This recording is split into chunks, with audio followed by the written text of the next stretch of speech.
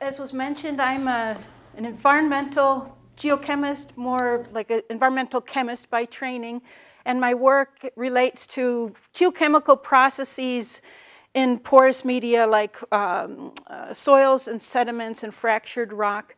And what I do in my group is depicted by those iconic images. We do novel experiments, particularly high-pressure experiments, and we combine it with advanced materials characterization as well as reactive transport modeling at a variety of scales. And you will today hear about my research, but before I get into the nuts and bolts of those details, I would like to step back and talk a little bit about the big picture that motivates me. The real overarching, guiding, grand challenge that inspires me every day is that we must prepare for a future that is a sustainable future that provides the world's energy needs while also protecting natural resources and not jeopardizing human health and the environment. And that is what inspires me. But when I think about that, to me that's a call to action for transforming the view of how humans interact with the subsurface. To me, this is the century of the subsurface. The subsurface environment is a vast opportunity for shifting the way we think about how we can use the subsurface, not just for extracting fossil fuels, but also for technologies for protecting the environment and minimizing climate change. And so I want to take probably 10 minutes or so to talk about my views about this with a particular focus on geologic carbon sequestration and the role of geological processes, particularly as it relates to reliability of geologic carbon sequestration. So I have about, I think, 5 slides on this big picture, and then there will be a transition point where I will be happy to tell you about my work in geochemical processes.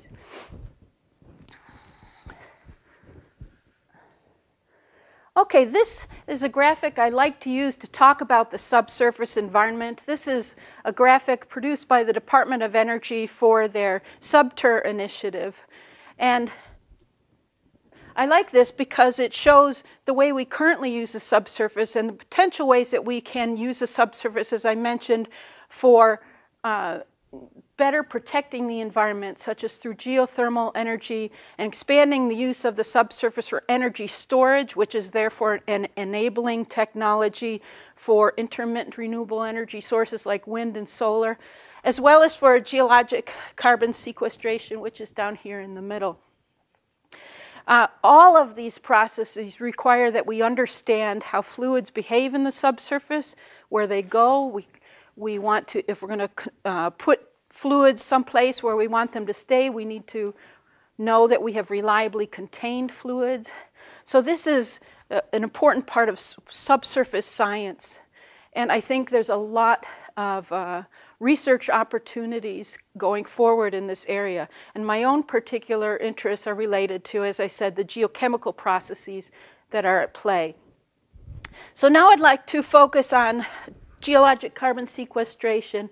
And I'm going to start with this image here on the left, which is from Rob Sokolow's paper from 2005.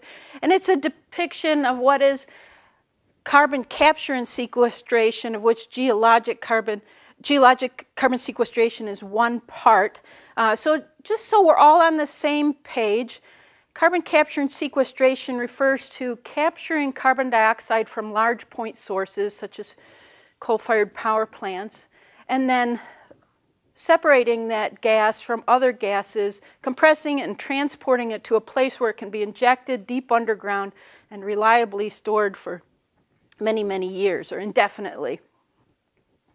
And just to make it real, I put a photo here that I have from Canada. In Alberta, Canada, they have a very nice field research station run at the University of Calgary. And so this photo captures some of the elements of what a carbon injection site would have. Most importantly, the wellhead. This site has a large tank of CO2, as you can see in the background, which supplies this. And this is a research site as opposed to a commercial project. But I just wanted you to get a sense of what it looks like at the land surface. I put a little photo here from the 2015 Paris climate meeting. I put this here just as to make the point that all indicators are that the analyses that are done for climate models, climate technologies that would stabilize the climate, and the techno-economic models and analysis, all of them are in agreement that CCS is a key part of solving the problem to stabilize the climate. And so this is one of the motivating factors in this research and research of others. Well, what about the role of the United States? The United States is one of the largest emitters of greenhouse gases. Here I have a graphic of how the United States generates energy. So this is a graphic of energy consumption in the United States. And what you see is that fossil fuels still dominate energy consumption in the United States, and it has for about 100 years. So even though the use of fossil fuels has declined, it's still larger than 80%. And so we have all been pleased with how wind and solar have taken off, but they still remain a small part of the total energy generation in the United States. Worldwide, this figure of how much energy production comes from fossil fuels is about 40%, so it's smaller but still significant. My next graphic is a concept graphic, and that is CCS seems appropriately to be thought of as an enabling technology toward what will someday be a sustainable energy future someday. But currently, what's called the fleet of coal-fired power plants around the world is the youngest it's ever been, meaning that the number of plants that have been constructed in the last 10 years is larger than it's ever been. And so it seems unreasonable to imagine that those plants are going to shut down anytime soon. So given how coal is being used and will continue to be used for a long time, CCS seems an appropriate bridge technology to help us to mitigate greenhouse gas emissions while burning fossil fuels.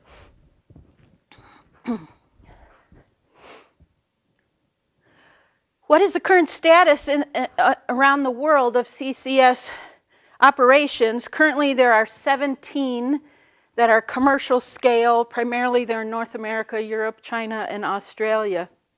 And I'd like to, on the next slide, tell two stories about commercial scale operations in the United States.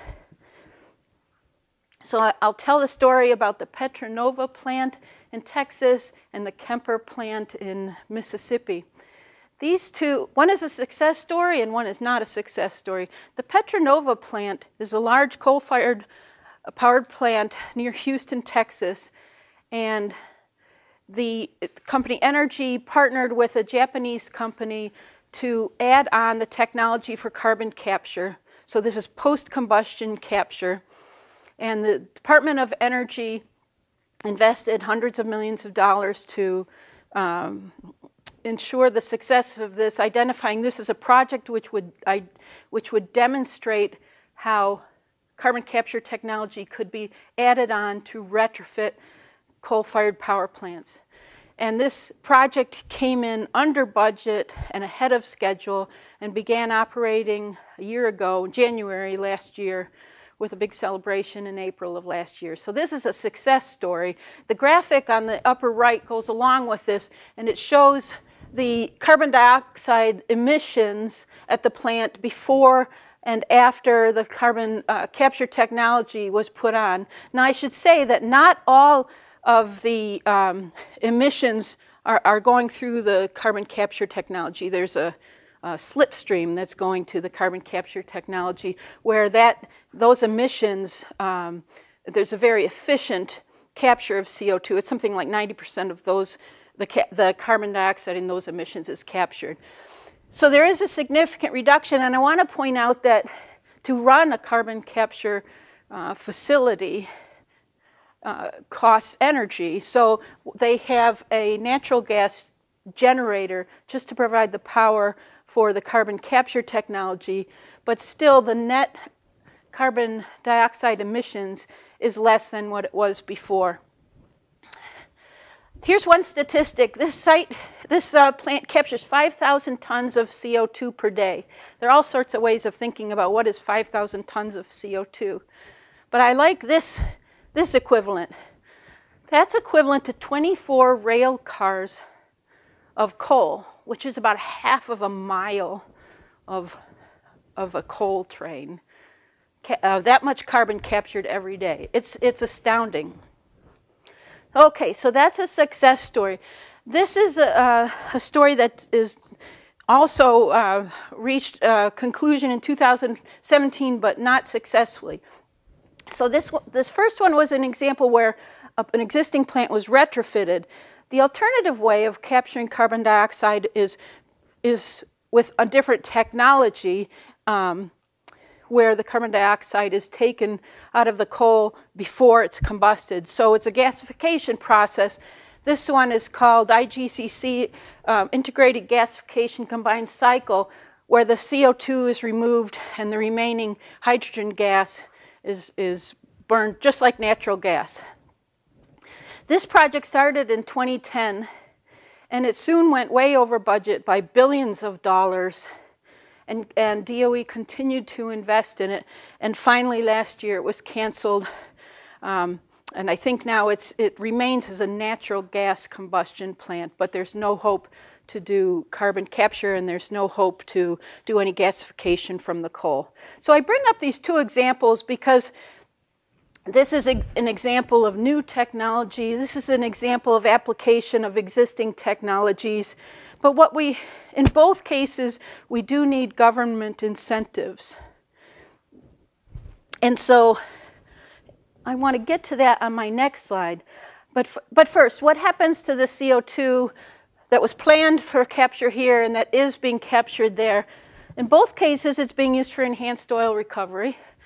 CO2 is used in enhanced oil recovery. It's a very good solvent for liquid hydrocarbons. So in a site where there's residual oil that you can't get out through conventional means, you can flood it with carbon dioxide and it will mobilize the oil. And the rule of thumb that I have there is, roughly speaking, half of the CO2 that you put in for enhanced oil recovery will stay underground, and the rest is going to come up with the oil where it can be recovered and reused.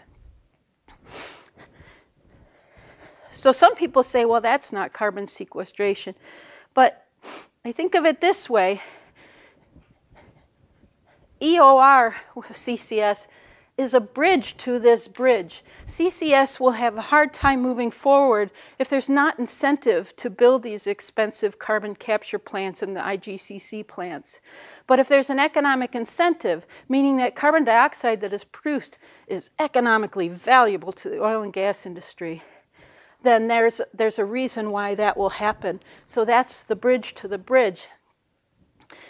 Now let me talk specifically about government incentives, because there's something really good that happened this year.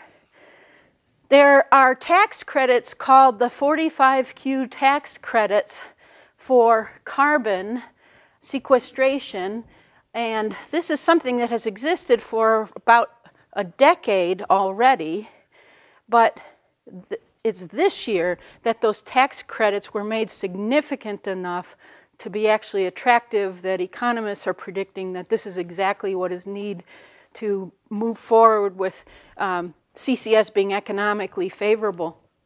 So in the two columns here, you can see the old 45Q numbers, where the two different numbers for carbon dioxide sequestration using EOR or for disposal in a saline aquifer, $10 and $20 per ton. But now it's up to $35 and $50 per ton. So it's believed that that's going to really change things and turn the tides for CCS. That is the end of my introduction, and now I want to tell you about my research. And so we're going to continue to focus on geologic carbon sequestration, but we're going to shift to talking about geochemistry now. And I'm going to start with a geophysics type figure. This is from Johnny Reutquist. This is a depiction of CO2 injection, target formation underground, where CO2 would be injected. And the important thing about CO2 injection underground is that there are layers in sedimentary basins with different amounts of permeability. So if you put CO2 into a porous permeable formation, then overlying it somewhere would be an impermeable formation, what we would call the cap rock. And that cap rock is important because it must reliably contain the buoyant CO2 that's put underneath it. And so what's depicted in this diagram is possibly there are ways that that cap rock may become fractured, or faults might be activated through the pressure of injecting fluid. When I started this work, I started to think about not so much the fault activation, but I started to think about this from a chemistry standpoint, because I'm a chemist. And very early on, I thought about when you put CO2 underground, the pressure is high enough that a lot of the CO2 will dissolve in water. So much so that the carbonic acid that forms in water becomes what we actually call a strong acid. If you learn about carbonic acid in freshman chemistry, it's in the category of, it's under the column weak acid. But not underground. It's a strong acid. So you could have a pH perturbation that's significant. And if you introduce an acid into a formation that's not acidified, it can respond geochemically, meaning that minerals that are easily soluble in acid will dissolve readily, quickly, fast. And so this is really what motivated me early on. And there was also a site, an injection site in Michigan in particular, where it was a demonstration project where CO2 was injected underneath a carbonate cap rock. And I said to my student, let's get some of that rock. Let's just do some experiments in the lab that simulate what would happen if you had a fracture in that rock and you pass through it pressurized brine that's equilibrated with CO2. And so that was our first experiment, and I'm going to get to that. It's a little bit like this graphic here. Imagine that this portion here is the injection formation. In the aqueous phase, you have carbonic acid, where the anion, dominant anion is bicarbonate. And then, if possible, if there's a connected flow path through the cap rock, then that acidified brine may flow through it. And then, if there are carbonate minerals in that cap rock, then they can dissolve. Early on, we decided to simplify this geochemically. For those of you who do any geochemical modeling, you know that it can very quickly become onerous in terms of the number of reactions that are modeled.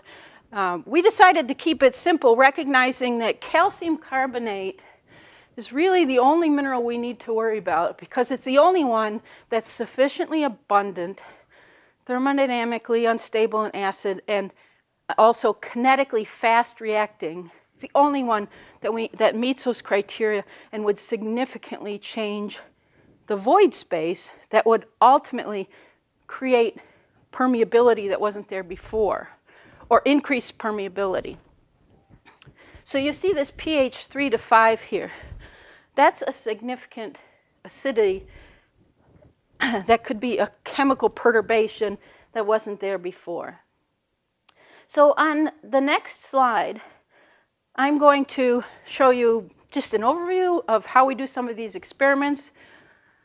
We often do these at high pressures because in order to get that pH 3 in the water, we need to have enough CO2 in the water. We don't like to substitute by just using hydrochloric acid. The interesting thing, one of the interesting things is that the anion for this acid is carbonate but the anion for what you're dissolving is also carbonate. So there are these complex nonlinear feedbacks that don't exist if you were to just look at it with hydrochloric acid or something. So we do it under high pressure with CO2 acidified brine. This particular experiment shows that we're using X-ray computed tomography during the experiment to look at the progression of the void space over time and see how that permeability might be evolving. This image here shows that we use fractured cores. We break them to fracture them. We don't cut them. And then one of the things that we do is we use the X-ray CT imaging to map the apertures onto a 2D plane. I'm going to show you a little bit more collectively how we look at the results from these experiments, and I'm going to do it focusing on this rock here.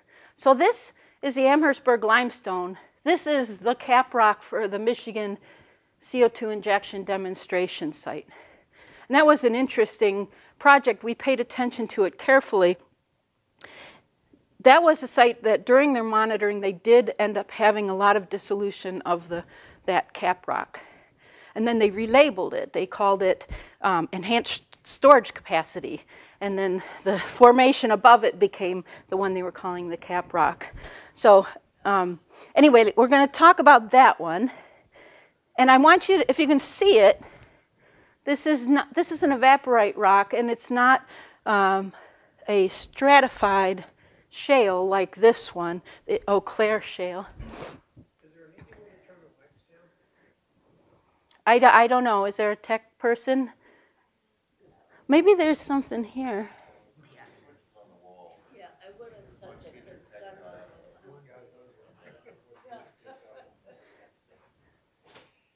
Maybe.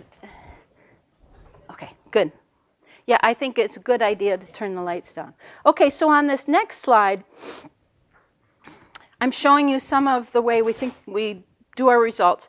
On the left-hand side are how we interpret the X-ray CT computed tomography data. So as I said, we do 3D XCT imaging of the core. But one of the ways we look at the fracture is we just make a projection of the apertures onto a 2D plane. So here's an example of the results from one of the experiments with the Amherstburg limestone. Before, the apertures are all small and mostly uniform everywhere. And afterwards, the apertures have increased and there's a lot of heterogeneity.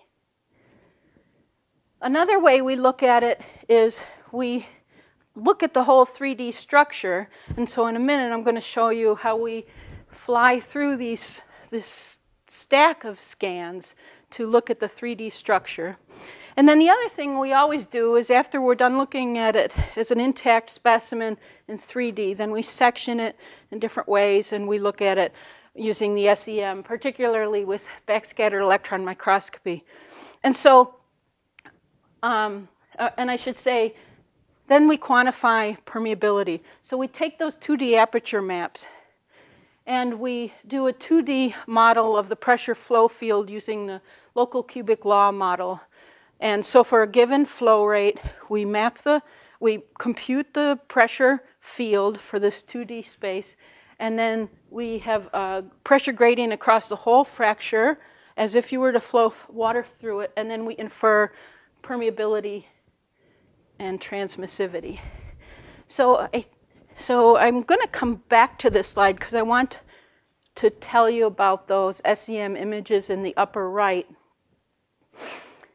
But here's what I'm going to do. And I decided this on the plane yesterday. I was thinking like, you know, I have like 10 years worth of work I want to tell you all about. How am I going to do this? And I came up with this on the long flight from the East Coast, that I'm going to put all the results from about 10 years in this framework.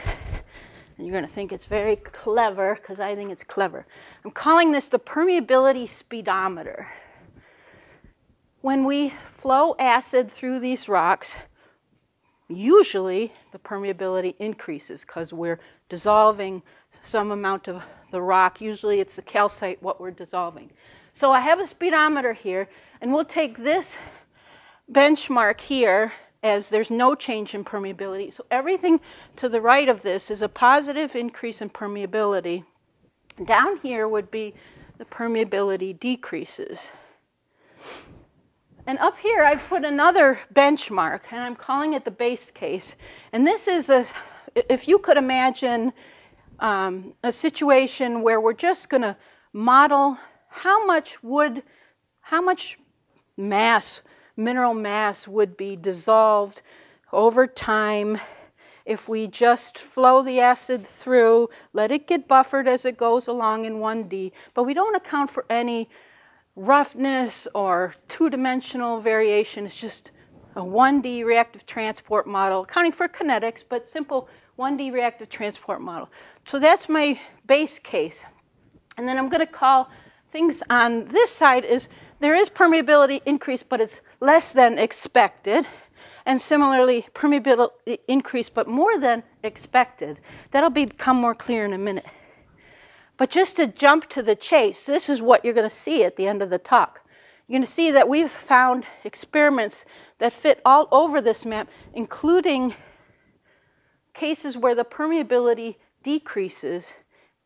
This paper is titled Dissolution-Induced Permeability Decrease. So I'll get to that in a minute. So here's what I want to do. I'm going to show you animations of us flying through these cores. These are the XCT image stacks. On the left, I have this Amherstburg limestone that I've been telling you about. That's the cap rock for the Michigan demonstration site. On the right, I have the Indiana limestone. This is not a cap rock. The story about why we looked at the Indiana limestone is I had a student, Brian Ellis, who's now a professor at the University of Michigan, who did this experiment. And it ended up with such complexity that my next student said, you know, get rid of all that complexity in the mineralogy. I'm just going to find a model rock that's spatially uniform, one mineral, and then I'm going to control other factors like the reactivity of the solution. So that student said, I'm going to look at the Indiana limestone, and I thought, that's not going to be interesting, but okay. And it turns out it was interesting, but for a completely different reason as this one. So what I'm going to do when I click is you're going to fly through. This is an animation. It's not an animation in time. It's you're flying through the stack of rocks. And what I want you to do is look. Did we get the lights changed? No. Yeah, they did? Okay. So I want you to look very carefully at the aperture change in the reacted rock for the Amherstburg limestone.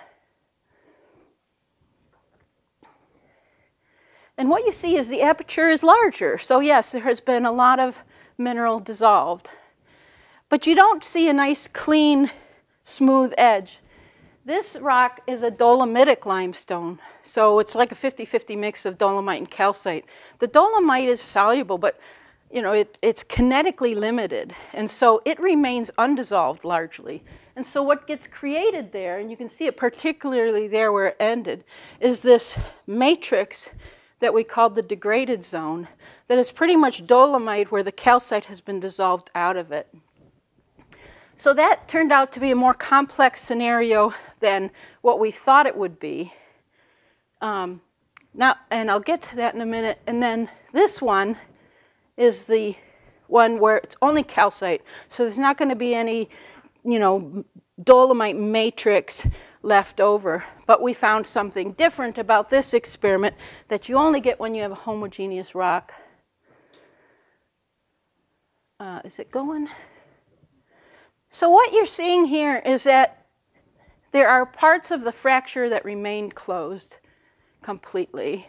And then there are other parts of the fracture where the aperture has increased substantially.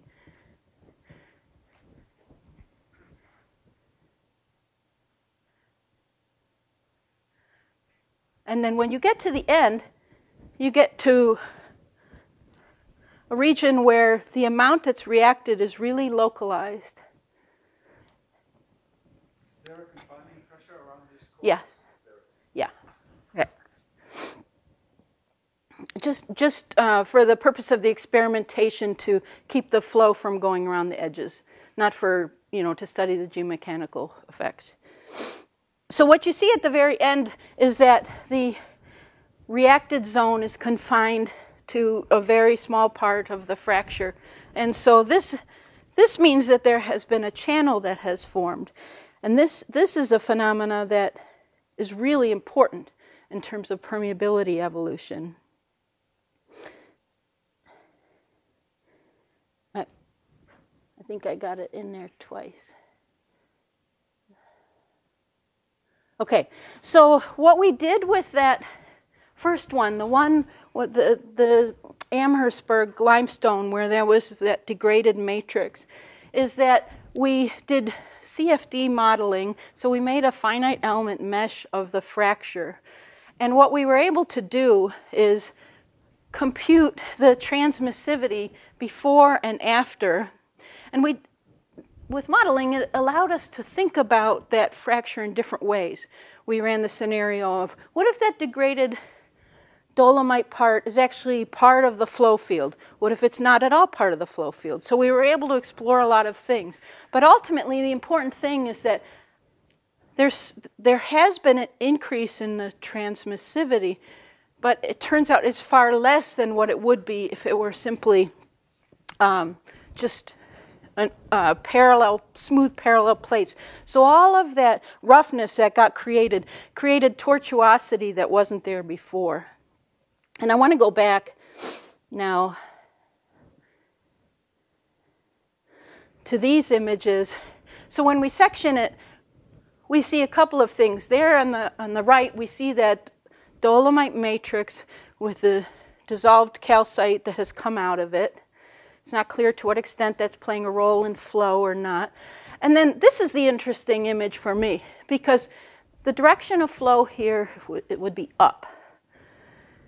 And it's a sedimentary rock, so there are sometimes clay layers, and they form a stricture, and they're not going to dissolve anytime fast under these conditions.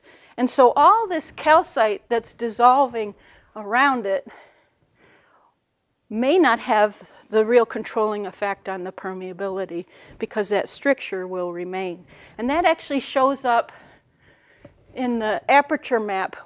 Right in the middle, you see the kind of blue band going across. That's actually that clay layer that's going to remain there unaffected. So if flow is going in this direction, that could control the permeability, despite the fact that there's all this dissolution of calcite around it. Okay, so I got to go ahead again. Where am I? Here. Okay. Now, I told you that the Indiana limestone is not a cap rock, and my student wanted to study it because it was mineralogically homogeneous. She's a scientist who likes controllable model systems. So this is the one that turned out to be interesting, because when you have a homogeneous rock, you can get channels, and you can't get this easily if it is mineralogically heterogeneous. And so this is an experiment where we did XCT imaging during the experiment. So we actually had aperture maps over time. So that's what you see here. And in the histogram of the apertures, you see initially the apertures are small and we have a unimodal distribution. And over time, we end up with a bimodal distribution where that second mode is from all those large apertures, but only in the channel. So this is explainable because in a rock like this, you can have a positive feedback. If there's any unevenness, then there's going to be more flow there, and so more delivery of acid there, and so more reaction there, and more removal of mass there, and so it's even bigger, so there's going to be more flow there. So the positive feedback makes the channel form larger over time and larger as you go downstream. And just to make the point about how important channels are in permeability evolution, I have two simple tracer flow simulations just to help you see the difference between before and after the channel is formed. And so the two panels in the red, I'm going to click and you'll see the tracer go through. And you can compare before and after how fast it takes for the tracer to go through.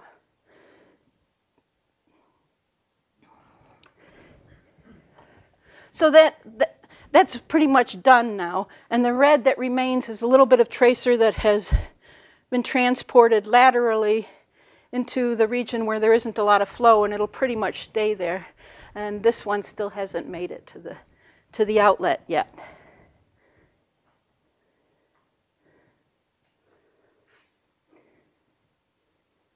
Okay, so I want to talk a little bit about how we're interpreting this experiment with the channel forming. So this is, let me explain this diagram here. The x-axis is the volume of the fracture relative to the initial volume. So it increases because calcite has dissolved. And on the x-axis, I have the permeability relative to the initial permeability. So both of these things are going up. And this baseline, this base case that I was talking about earlier is right here in this red. And we had some uncertainty bounds because there's uncertainty about the kinetic coefficients for the reaction rate. But this is that 1D reactive transport simulation. And so the way to interpret this is that, and by the way, those time points at the end are the same time points. Far less calcite has dissolved in the experiment than one would expect from 1D reactive transport modeling. So less mineral has dissolved, but the permeability increase is larger than it would be. So you don't have, it doesn't take much. You don't remove much mass at all, but you get a huge effect in terms of permeability evolution. At that point, I really did stop and think, but wait a minute, we're looking at a rock that's not representative of the types of shales and evaporites that are cap rocks for CO2 injection scenarios. And the shales and other cap rocks are mineralogically complex, heterogeneous, and often have bedding planes. So the next piece of work I'm going to show you is a student of mine who did simulations of rocks with different patterns of reactive minerals and different amounts of calcite. And he also wanted to look at the effect of normal stress. So in this case, we simulated there being normal stress so that over time, as the fracture dissolves, there's a possibility that it could close up. So here's how I'm going to show you this simulation. This is not one with mineral heterogeneity. This is the base case for this study, where it's spatially uniform, but with heterogeneity in the initial aperture field. And this one with no normal load, and then with 50 megapascals of normal stress. And this yellow map here shows all the contact points. And I want you to watch them because over time, there we go. Over time, they get dissolved away. They're dissolving away, but the stress has to be held by the fracture somewhere, so new contact points are formed. And so what you saw is that the black dots moved downstream. So the difference is that downstream now becomes more compressed than if that normal load weren't there. So this has a significant effect on the permeability evolution. With these kinds of simulations, we also looked at more realistic cap rocks with mineral heterogeneity. So we looked at this Amherstburg limestone, which has a mineral heterogeneity organized in this sort of nodular way. And then we looked at this very laminated Eagleford shale. And I can tell you details about how we came up with the maps. So this is just a repeat of what I just showed you. And so these are the binary maps of calcite, no calcite. So reactive mineral is white, and black means basically non-reactive mineral. And so I'll click and I'll show you these simulations of the evolving aperture map here. And the result is really quite different. In this case, a channel could form, and it actually formed faster than without the big dolomite nodule in the middle.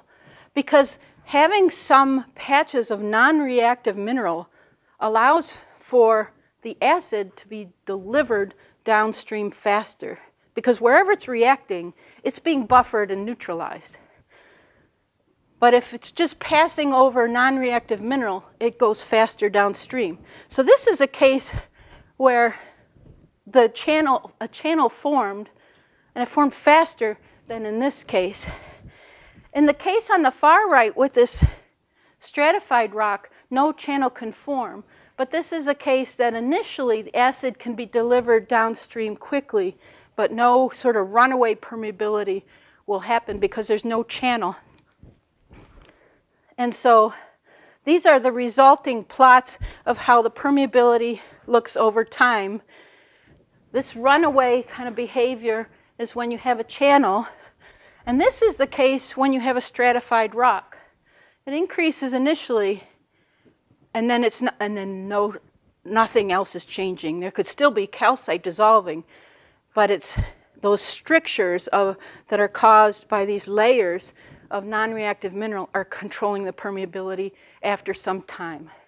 This is a really good outcome because a lot of rocks look like this. Sedimentary rocks are often this way. I have a very cool experiment here that I'm going to skip. And this is an experiment where we did reactive flow through a fracture, and then we did friction measurements to see how that degraded zone would act in terms of the strength of the fracture. And I'm going to skip it because I don't have time. Cool stuff. I could answer questions about it. We'll do it that way. Okay. This is a partnership with Penn State where we did the reaction experiments and they did the friction measurements. Okay, are you ready to see the permeability speedometer results? Yes. Okay, so here they all are. Let me jump over that one because I'll point out the ones we talked about. There's the Amherstburg limestone, which because it had all that roughness, its permeability was not as large as you would expect. Way over here is the experiment with the channel forming. This channel that formed around these nodular non-reactive minerals went faster than this one. If you apply mechanical load, which does exist in the subsurface, it will ameliorate that, but still there's a channel will form. This was an experiment I haven't talked about where there was just less acid and everything took longer, so it was more on the baseline. And down here is the one that is mimicking the Eagleford Shale. And because of all that stratification, the permeability increases and then doesn't increase anymore. And this one is the one I mentioned where we were able to measure permeability decrease. Why? We were confused because this was a replicate of this experiment. Both were the Amherstburg limestone. We took cores that were probably, just a few centimeters from each other. We replicated the experiment, and one gave this result, and one gave this result. And when we sectioned it and we looked at what was in the fracture, what we saw is that all of these clay particles had been mobilized because they were part of the rock. The calcite was holding them, cementing them together, and then the calcite dissolved and all those clay particles migrated and clogged up the fracture. And why that didn't happen here, it's just spatial heterogeneity gave us these completely different results. I have my last slide is this one. So I will end with these points. Geological reservoirs are essential for the gigaton CO2 per year scale sequestration that we would need to do to stabilize the climate. And geological reservoirs are therefore key for negative emissions of greenhouse gases. Reservoir storage security must be verifiable, especially with the 45Q tax credits. In order to get those tax credits, it's going to be necessary to say that the CO2 has been stored permanently. That's the word that is used, permanently. And so the question that I've been investigating is, will fractures in carbonate cap rocks erode and jeopardize storage security? My answer to that question, after looking at this for 10 years, is probably not. Probably not. I think that this kind of scenario of runaway permeability is mitigated by the mineralogical complexity and heterogeneity of these rocks. Finally, large-scale simulations, which I didn't include because of lack of time, reveal multiple trapping mechanisms. If you put CO2 deep underground, and then there are actually many rocks that serve as cap rocks, if it does leak, it'll probably dissolve into the next formation or be trapped by the next layer. And then if it leaks again, it'll dissolve more or be trapped. So there are many, many opportunities for trapping underground, which adds to our confidence of the reliability of reliably containing CO2. That is my last point. Thank you very much for your attention. Thank you very much, Professor Peters. We have time for questions. I'm going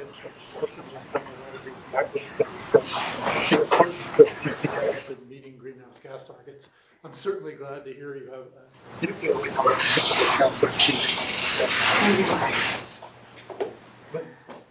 So, I'll just tell you a quick experimental result from just after the Civil War when I was working for Shell. And so we were working on several of our projects in West Texas, which are in Dolomites. And the worry was that we would inject CO2 that would dissolve in the brine and make wormholes like this. And then when you got close to a production well where the pressure would come down, all that stuff would come out of solution and bang, you'd plug up all the wells, which was perceived to be bad. So, so the first experiment was with a nice calcite, core and pure, just plain old water with plenty of CO2 dissolved in it, and sure enough, wormholes like crazy. But then a sequence of experiments was done with actual reservoir rock and with reservoir brines. And the combination of those two was, there was much less of a problem. They already had scale problems in West Texas anyway, so it turns out things were not much worse. And what was never clear at the time, and I maybe you've answered this question, is that was it the structure of the rock, or was it all the other stuff that was in the brines that helped with the buffering, or some combination of the two? And so yeah, I absolutely think it's the structure of the rock and the spatial organization of the variability in the pore space heterogeneity, as well as the non-reactive minerals that aren't going to contribute to these wormholes. Yeah. Did you use just pure water with saturated CO2? It's brine. It's a recipe that mimics subsurface brine, but not that complex. Mostly sodium chloride, you know. But chemically, I just don't think that there's. I mean, unless you're adding sulfate that'll precipitate with barium or something, you know, I don't think there's anything that interesting about the brine other than the CO2 itself. And the salinity. The salinity is important, yeah. Yeah.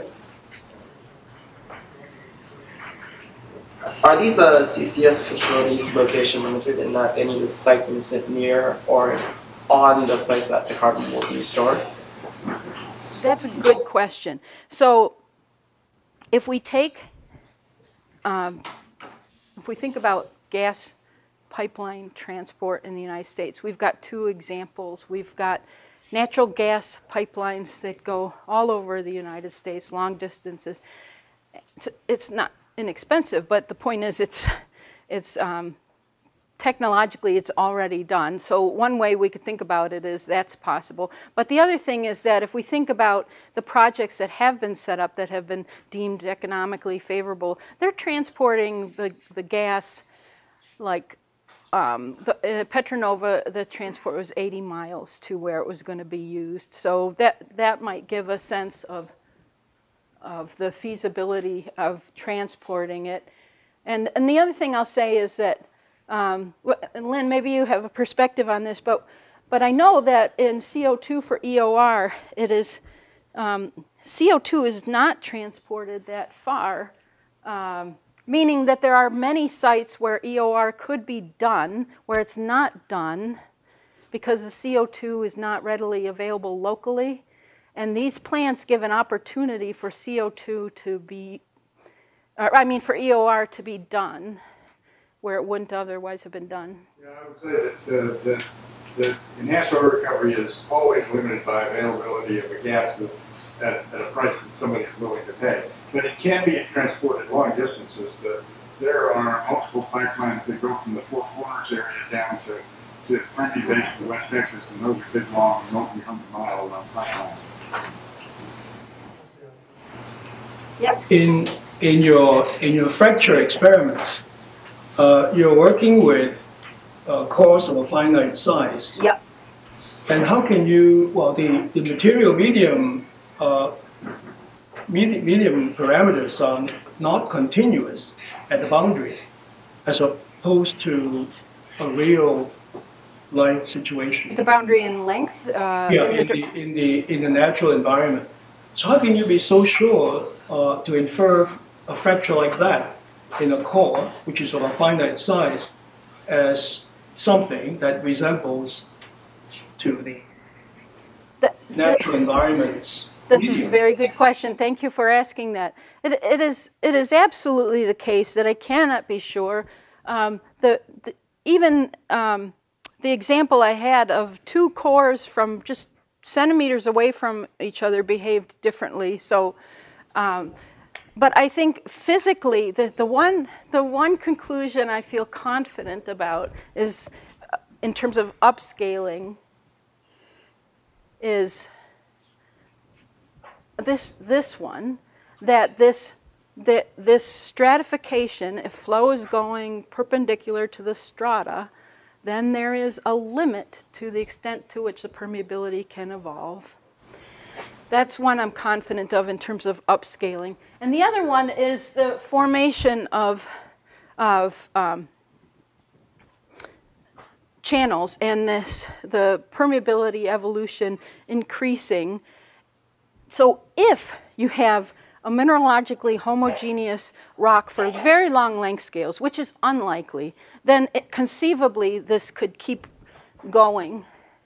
But again, that's just very rare, and it would be much more rare in a rock that would act as a cap rock. So that's why I feel confident. Yeah. How long will the permeability experiments last for? So, yeah. For example, with the clay particles, wouldn't you expect cation exchange reactions to? Can you say that last bit again? With the clay particles, wouldn't you expect cation exchange reactions to start occurring? With what? With the brine, sorry. Maybe it's not going to control the permeability. Yeah. So the question is, well, two questions. One is, how long did we do these experiments? They were days. The longest one we did was, 2 to 3 weeks, I think. And then the question is, would cation exchange with the clay particles be significant? And yeah. What? If you have carbonate formation. So, for example, if you're exchanging calcium and sodium in brine, and if the conditions are hard enough. Well, I guess I don't know the answer to that. I just would, I would suspect it wouldn't have a significant effect on permeability, even if that happens.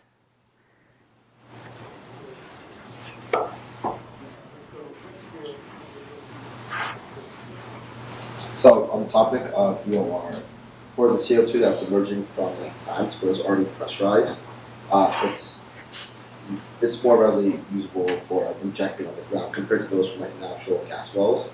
So in trying to provide a steady supply of this, do you think this kind of perpetuates its reliance on fossil fuels?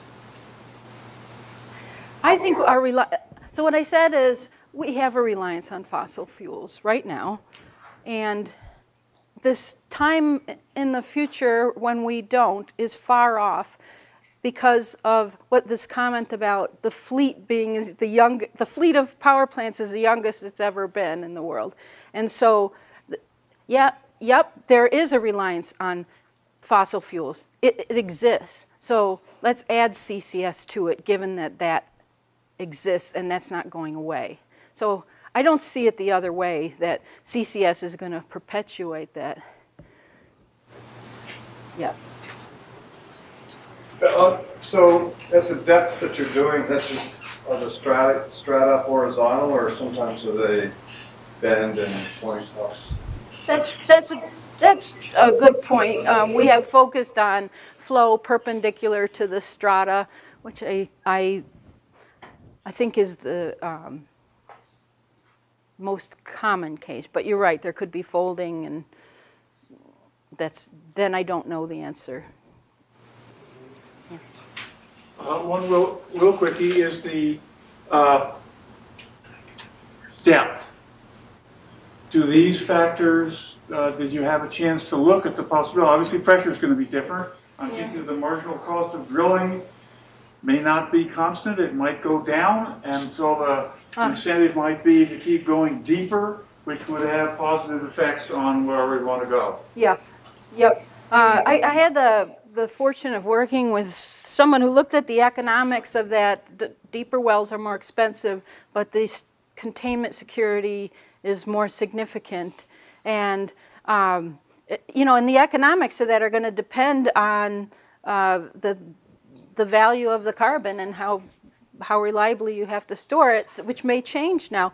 But I think that people who have done those analyses, at least the analyses that I saw, which were done for the Michigan Basin, which is one of the deepest in North America, that it is better to go as deep as possible. Okay, because of the number of traps. The youthfulness of the current fleet is primarily due to China and India, correct? Yeah, it's not right. difficult. Yeah. Yeah. Yeah. Okay. Yeah. How linear is the rate of channel formation with the differential pressure gradient? I.e., if you are able to spread things out more, does that cut down on the pressure gradient? And you mean, oh yeah, so if the pressure gradient is not as large. The vertical pressure gradient, you know, in terms of channel formation. Yep, so we have done simulations like that, and it slows everything down predictably. Slowing down is important in the sense that I had one student who did sort of large-scale simulations. Like, imagine if this is a process that's happening over 100 meters, like maybe the thickness of a cap rock.